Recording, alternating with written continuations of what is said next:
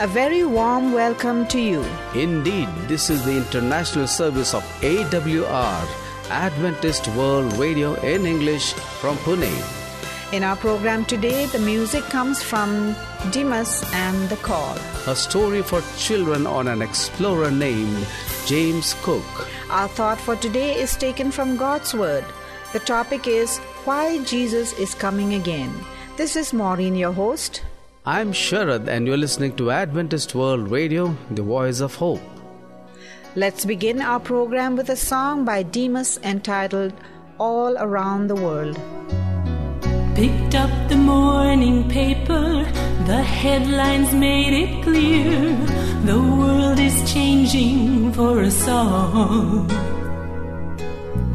I knew this day was coming, never thought it was so near. Looks like the writing's on the wall. I believe this world is trying to warn us. Get ready, he's coming like he said. All around the world, can't you hear creation calling? Make way, soon the Savior's coming. All around the world, creation is calling out. So let us not become entangled by the trappings of this world. Let him come and find us faithful to the call. All around the world, all around the world.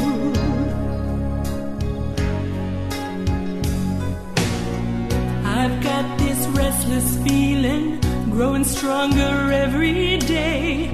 My heart is yearning to see him. Can't imagine why he's waiting. Everything's lined up in place. Everything he said would be has been. I believe this world is trying to warn us. Get ready, he's coming like he said. All around the world, can't you hear creation calling? Make way, soon the Savior's coming. All around the world, creation is calling out. So let us not become entangled by the trappings of this world. Let him come and find us faithful to the call. All around the world, all around the world. Open your eyes, everywhere there are signs telling us the time is near. It's a truth we can't ignore. This old world can't take much more. All around the world, can't you hear creation calling? Make way, soon the Savior's coming. All around the world, creation is calling out. So let us not become entangled by the trappings of this world. Let him come and find us faithful to the call. All around the world, all around the world.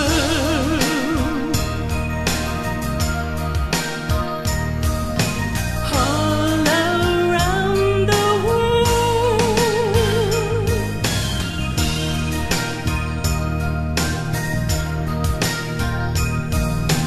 All around the world.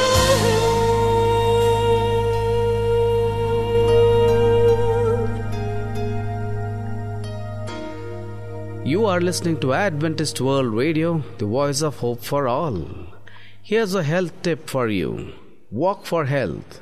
There is nothing better than walking a mile every day or taking reasonable exercise 3 times a week promises to reduce the risk of heart disease as well as strengthens bones and keeps them strong.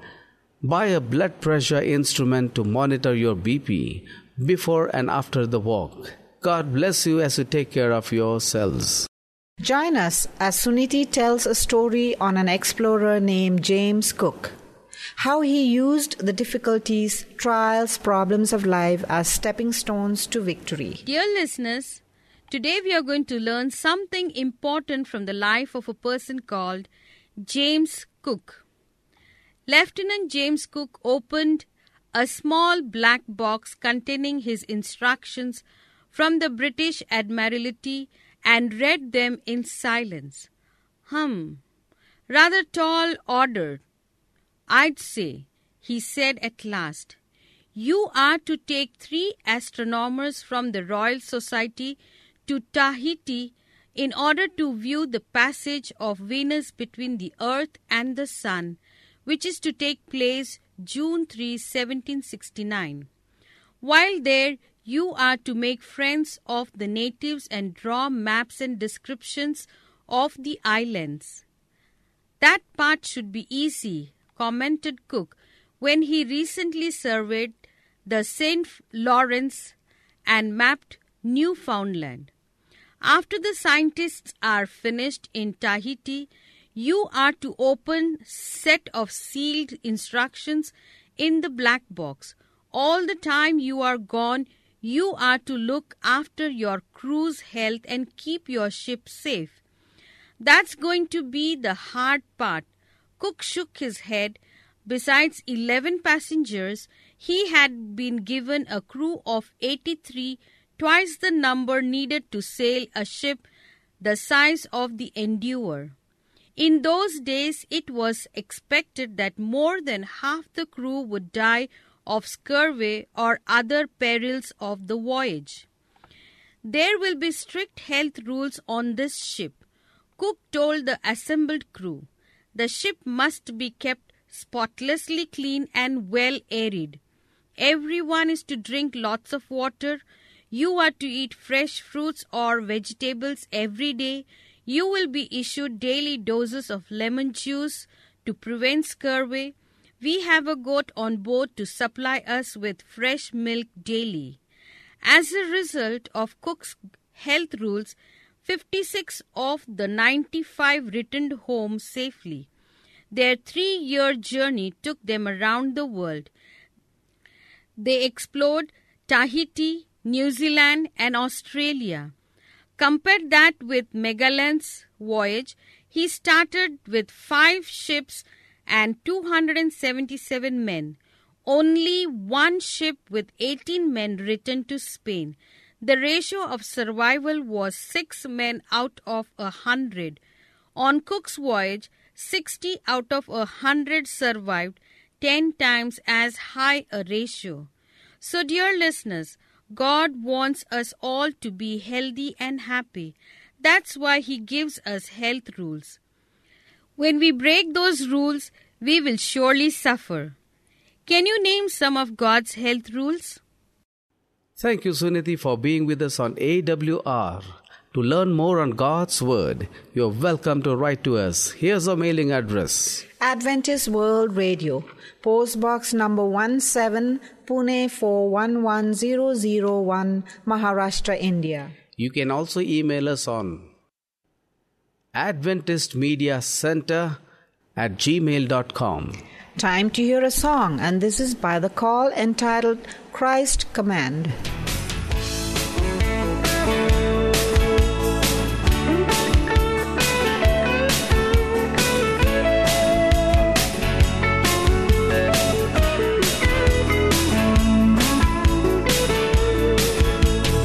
Strong power from God's command.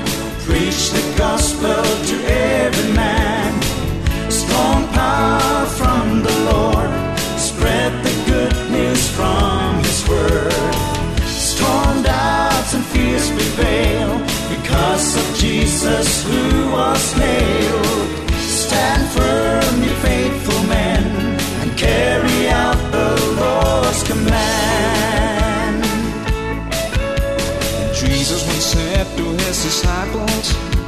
All power is given to me.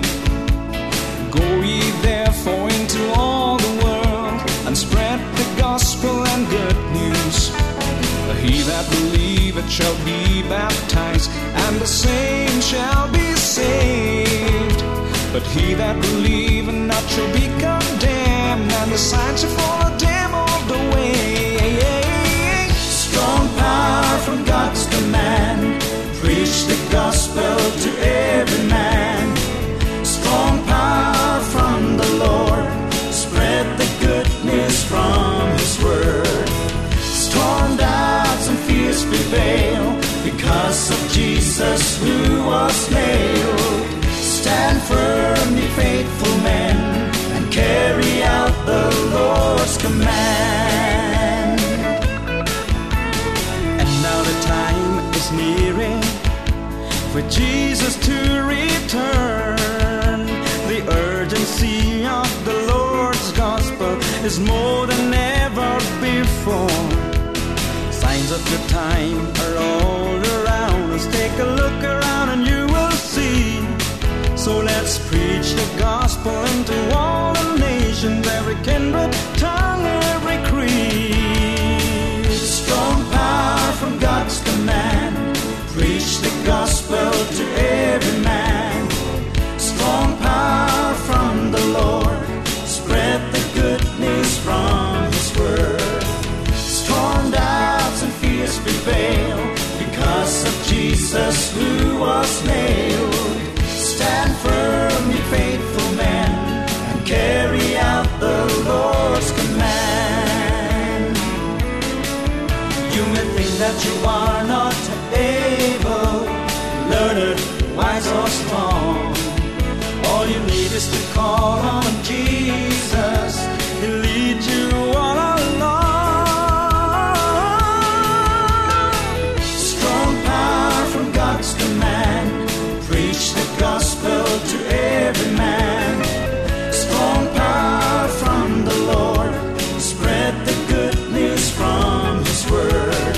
Storm, doubts, and fears prevail because of Jesus who was nailed. Stand firm, ye faithful men, and carry out the Lord's command. You are listening to Adventist World Radio, the voice of hope from Pune, India. Here's a health tip for you on skin. Take care of your skin. Always wear sunscreen lotion during summers. It is advisable to use winter care creams to overcome the harsh and cold winds. The best cure is to smile through, and your skin will shine with an extra dash. It's no big secret. Time to hear God's word. Why is Jesus coming again? Presented by Sharath. Dear listener, I'm glad to share God's word with you today. This same Jesus, how and why will Christ return? Well, in the book of John chapter 14 verse 3, we are told, if I go and prepare a place for you, this is Jesus saying, if I go and prepare a place for you, I will come again and receive you unto myself, that where I am, there ye may be also. Dear listener, this matter of the second coming of Jesus is viewed from various standpoints today. But there is to be a second coming is plainly declared in the Holy Scriptures. Here in Hebrews chapter 9 verse 28, unto them that look for Him shall He appear the second time without sin unto salvation. When the Savior does appear again, it will be in fulfillment of a promise He made when on earth during His first advent. In my Father's house are many mansions. If it were not so, I could have told you. I go to prepare a place for you, and if I go and prepare a place for you, I will come again and receive you unto myself, that where I am, there ye may be also. John 14 verses 2 and 3. Dear listener, belief in the triumphant return of Christ is affirmed by both Old and New Testament writers. Among those of ancient times, Job declared, I know that my Saviour liveth, and he that shall stand at the latter day upon the earth. And though after my skin worms destroy this body, yet in my flesh shall I see God, whom I shall see for myself, and mine eyes shall behold, and not another. Job chapter 19 verses 25 to 27.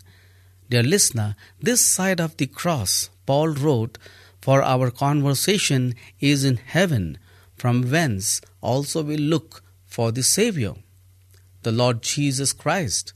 Philippians chapter 3 verse 20. Everyone who claims to be a Christian should have a similar hope.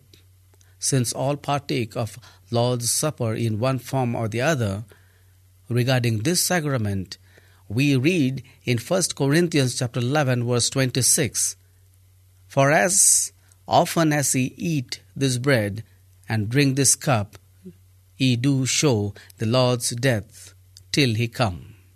Paul here states that as we observe this sacred rite, we do show the Lord's death till he come. Then we must believe in his return, or else such observance would be misrepresenting the sacrament given by Jesus Christ himself. But still, we question, how will he come? Listen to the angels declare, Ye men of Galilee, why stand ye gazing up into heaven? This same Jesus, which is taken up from you into heaven, shall so come like manner as ye have seen him go into heaven. Acts chapter 1 verse 11. This verse of scripture points out three characteristics of his return. First, it will be a literal body return, for he shall so come in like manner as ye have seen him go. The disciples had put shortly before been conversing with a real being, one who after his resurrection had said, Behold my hands and my feet, that it is I myself, handle me and see. For the spirit hath not flesh and bones, as ye see me have. Luke chapter 24 verse 39. His second coming then cannot be described as coming into the heart, which is an experience we know as conversation. Second feature of his return is that it will be personal. This same Jesus, as Job declared, whom mine eyes shall behold and not another. The third characteristic is that his return will be visible and not secret. Going back to the verse 9 of Acts 1, we read, And when he had spoken these things, while they beheld, he was taken up, and a cloud received him out of their sight. They beheld, the angel stated that he would return as they had seen him taken away. In the revelation of Jesus Christ given in John, the apostle recorded, Behold, he cometh with clouds, and every eye shall see him. Revelation chapter 1 verse 7. The little wonder that this spectacle of the ages draws the attention of all mankind. For as lightning cometh out of the east, and shineth even unto the west, so shall also the coming of the Son of Man be. Matthew chapter 24 verse 27. When the Son of Man shall come in his glory, and all the angels with him, then shall he sit upon the throne of his glory. Matthew chapter 25 verse 31. Viewing this event in vision, John described it. The kings of the earth, and the great men, and the rich men, and the chief captains, and the mighty men, and every bondman, and every freeman hid themselves in the dens and in the rocks of the mountains, and said to the mountains and the rocks, Fall on us, and hide us from the face of him that sitteth on the throne, and from the wrath of the Lamb. For the great day of his wrath is come, and who shall be able to stand? Revelation chapter 6 verses 15 to 17. This is almost an echo of Christ's words recorded in Matthew chapter 24 verse 30. And then shall appear the sign of the Son of Man in heaven, and then shall all the tribes of the earth mourn, and they shall see the Son of Man coming in the clouds of heaven with power and great glory.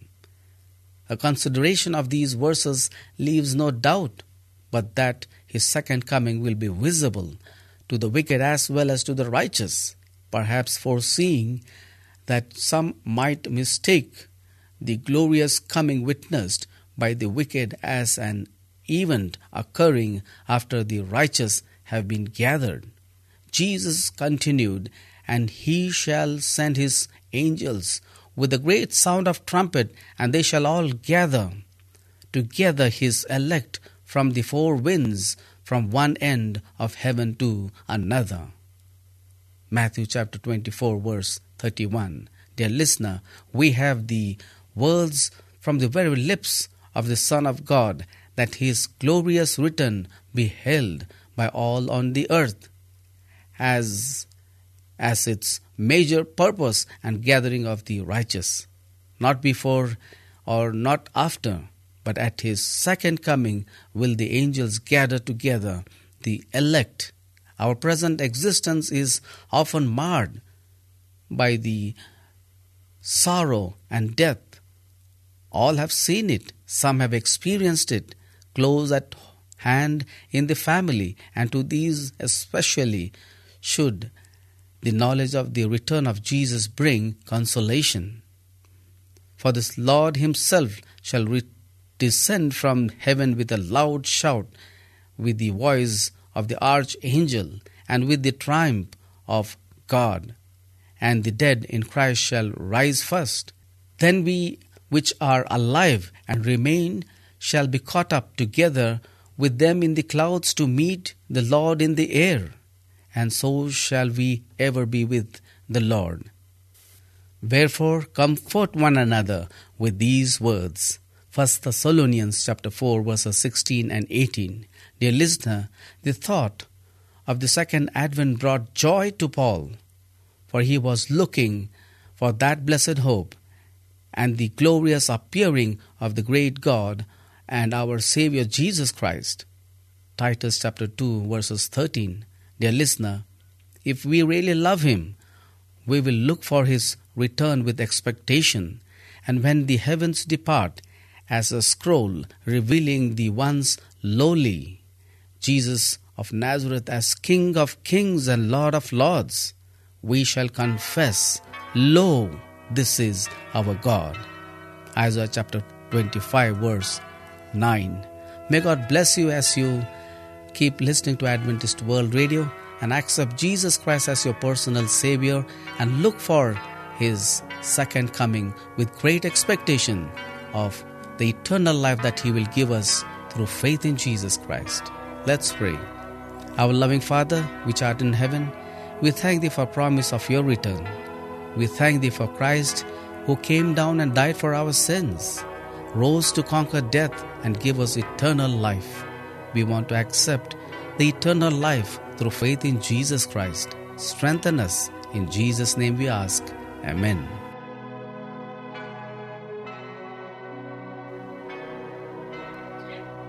Does the Lord want to save me? Dear friends, turn to your Bible in the book of 2 Peter chapter 3 verse 9, where it says, "The Lord isn't really being slow about his promise to return as some people think. No, he is being patient for your sake. He does not want anyone to perish, so he is giving more time for everyone to repent." Yes, God has both the power and the desire to save all who call upon his name. Salvation not only gives us hope for eternity, but also hope for today. We have been given a new life and new power for living and eternal life that Jesus provides at his coming.